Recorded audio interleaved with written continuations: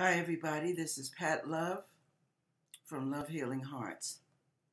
I just wanted to explain the reason you haven't heard anything from me in the last 5 days is because I've been fighting this tightness of breath and short-windedness. So I told some people I was going to do their videos with their testimonies and their dreams, and I'm going to try to do it today.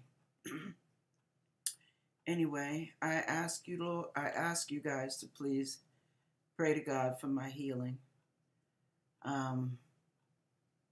It's not comfortable not being able to breathe like you want to. The Lord gave me peace. It's not my heart. So just pray that the Lord will just get this over with. Either I'm full of hot air or, it's just something God's going to deal with. Because I asked him a long time ago to be my physician from Psalms 91's promise. Anyway, so I'm going to go on with my videos now, and so I'll be back.